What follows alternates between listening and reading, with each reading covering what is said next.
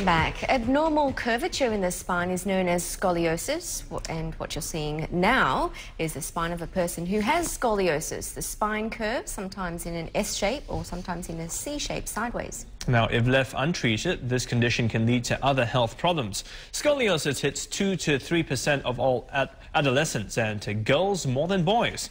Now, the typical way many doctors treat scoliosis is to wait and see how badly the spine curves, and if it's bad enough, give them a brace or perhaps surgery in the future. But our next guest disagrees. He has an alternative way to treat scoliosis, and he's documented it in his new book, Health in Your Hands. That's right. So let's say good morning to its author, Dr. Kevin Lau, chiropractor and nutritionist, and Isla and Blair, a scoliosis patient. Good morning, and thanks for joining us. Good morning. So let's start with the very basics. How does someone know that they've got scoliosis? The easiest way to determine whether or not someone's got scoliosis is merely just getting the person to bend forward. This is normally called an Adams test, and what we're looking for is any unevenness in the back, or what we call a rib hump. From here, we normally go through a definitive diagnosis where we take an X-ray.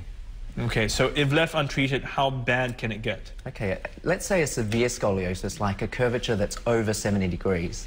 It normally involves a severe twisting of the spine. That tends to compromise a lot of the hearts and lungs. It might lead to a poor circulation as well as less of oxygen. Okay, so there are different extremes, but not everyone will result in the most extreme case. Certainly not. Okay. Let's talk about your experience, Isla. You had scoliosis. And how long ago was that actually? You still have it now, and have you... I got diagnosed with scoliosis 2 years ago. Right. And it's quite a mild case compared to some of the other patients. Okay. And just under a year of treatment with Dr. Kevin, it's so mild now that I wouldn't be considered a scoliosis patient any longer. Can it ever, I don't know, be cured? Or it just improve? You can't improve it, can you? You just prevent it from getting worse. Is that how it works? We can reduce it to an extent. I mean, total correction is probably not realistic, but we can certainly prevent and also reduce it. Right, okay. Isla, when you first discovered your scoliosis, you went to see an orthopedic surgeon, I believe, or...? I went and saw a neurospine surgeon. Okay. And he recommended I do about 6 months worth of one-to-one aquaphysio. I went for a month, but then I pulled out because the pain wasn't easing and it was really expensive. Give us some idea. I mean, when you say the pain was really bad, you couldn't turn, you couldn't bend? Couldn't turn, couldn't bend over. I got to the point where I was taking codeine painkillers just to get to sleep at night. Wow. Okay. What was the degree of curvature in your spine then? I'm not entirely sure, but it was quite mild. Okay. And Dr. Lau, so when you met Isla, I mean, how bad was her spine at that point? It was about 15 degrees, which isn't a severe case, but she was doing a lot of excessive running and sports that was aggravating her condition. Okay, so explain to us what your belief is and why you think perhaps braces and surgery is not the best option. Okay, well, when you look at bracing and surgery, it's really working on the symptom of the deformity rather than the disease of scoliosis. As a natural-orientated practitioner, my main goal is really just to improve the health of the person rather than just correcting the spine. So we do work on trying to correct the spine, but we do so by promoting their health and also looking at what sort of factors is not causing them to grow properly. So we might go into dietary factors or even lifestyle changes. Let's talk a bit about the dietary factors. Tell us how diet can be tweaked to suit scoliosis patients to improve their condition. Okay, well, the biggest misconception when it comes to diet is one diet fits all. In the book, I actually detailed the interesting research by Dr. Weston Price. Now, Dr. Weston Price actually studied a lot of tribes around the world, a lot of primitive tribes that actually ate a very holistic or whole food sort of diet, and they were quite resilient when it comes to degenerative diseases such as diabetes, cancers, and even scoliosis. But when they started to switch over to a more modern-based diet with more processed food, they started to get a lot more of these modern diseases that we have today. And the interesting thing is that he didn't find one single diet that was correct for everyone. In fact, he went to the Eskimos and they ate primarily meats and fats, and they had a very low risk of heart disease and cancers. So maybe I can ask you then, so what then are you prescribing for this day and age? What are you saying people should eat if they're in this condition? For this condition, I think people need to go back to eating what they're genetically predetermined to eat, and that's what metabolic typing is for. Okay. You go through and understand what sort of foods help to push your system back into balance, what sort of foods help to push it out of balance. I have to ask you, what are those foods? What do you mean by going back to, you know, what were genetically... So in three basic methods, there's pretty much a protein type person, there's a carbo type person, which is close to a vegetarian based person, and there's a mixture. So during the process, people go through and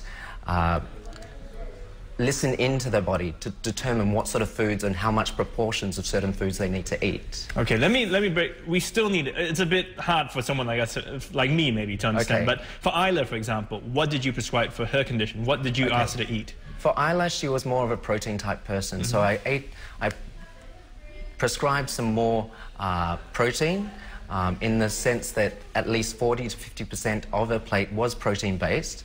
She ate some vegetables, but also reduced a lot of the simple sugars and carbohydrates. How long did you have to stick to that diet for, and are you still sticking to that now? Oh, completely. I love it. For the first 2 weeks, it was a bit sluggish because I was originally eating like a vegetarian. Right. So it was a bit heavy for me, but after a month, I managed to sleep completely through the night. My energy levels just went up amazingly. Yeah. It made a huge difference. Are you also doing some exercises? Did you also prescribe some forms of exercises to help? There are exercises, and the exercises are broken up into 4 different parts. There's stretches, which help with ligaments.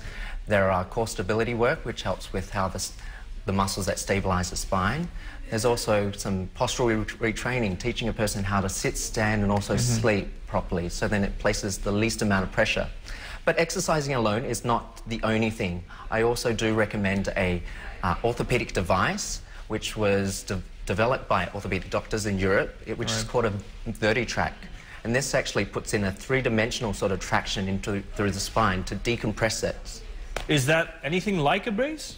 It is not like a brace in the sense that you need to wear it the whole day, but you wear it for about 20 minutes per day or 2 to 3 times a week. Okay. But then earlier you were saying that basically you don't do... Is it your opinion that a brace doesn't work? Okay, that's different from a brace. I mean, this vertitrack isn't a brace as such. But it sounds similar to some extent, that you're doing the same kind of stretching, traction, trying to hold the back in place. So, I mean, I'm just trying to clarify in terms of... Yeah, it's a little different in its mechanism, how it works. Okay, but so you're saying that a brace, you don't need a brace, basically?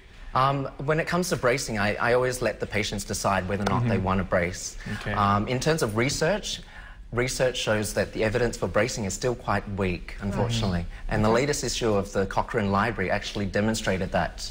So in a way, your method that you're proposing is a definite alternative rather than complementary to surgery or... Oh, no, it is definitely complementary. Whether or not someone wants to go through a method that involves bracing or even surgery, they can still implement changes such as an improved diet or even lifestyle changes such as exercise.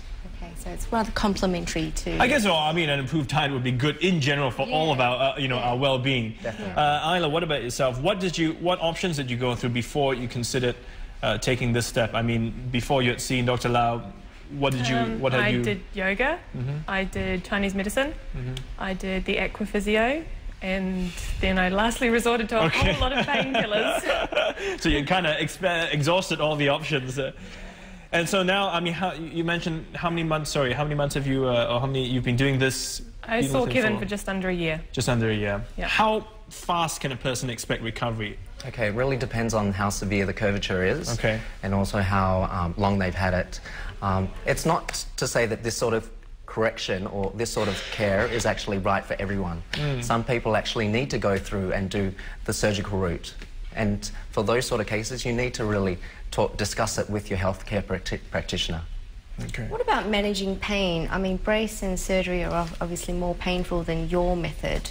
So would you recommend it for, I don't know, reducing pain specifically? Oh, definitely. Even a device like the vertitrack is actually good for slip discs, sciatica, leg pain down the legs and things like that. Okay. So for those who are a little bit unsure which way to go, because I guess there are 3 options, particularly for adolescents where they're still growing, I guess, and developing. So they can wait and see, or they can go for the brace option, or they can go for surgery, or they could possibly take on your option. What would you recommend? How would they assess what option to take? I think as patients or even parents, they need to really get informed with their own condition. That's pretty much why I brought out the book.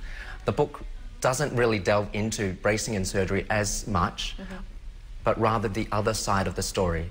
So as most people with a condition, I hope they get more informed and make their own decisions and understand that changing your diet and changing your lifestyle and implementing exercise should be an integral part of anyone's sort of life, regardless if it's spinal health or even health in general. Yeah. Exercise, good diet, it's, yeah, they say, well, they had that saying about an apple a day keeps the doctor away. I mean, and then it became an aspirin a day keeps the doctor away. Okay, well, thank you for coming in, and glad to hear you're doing better, also. Right. And we've just been speaking to Dr. Kevin Lau, author of a new book on scoliosis, and Isla Ann Blanc, a scoliosis patient. And if you're interested in Dr. Lau's ideas on scoliosis, yeah, there's the book here, Health in Your Hands. You can get a copy. It's available at all major bookstores. Just a word of caution, if you think you have scoliosis, it's always good to find out more about the condition before you plunge headlong into any program. So speak to your doctors, speak to the relevant professionals to clarify the issue. And of course, awareness and education is the best tool to have. That's right. Well, we're going for a short break now. This is Primetime Morning. Stay tuned. We'll see you in just a bit.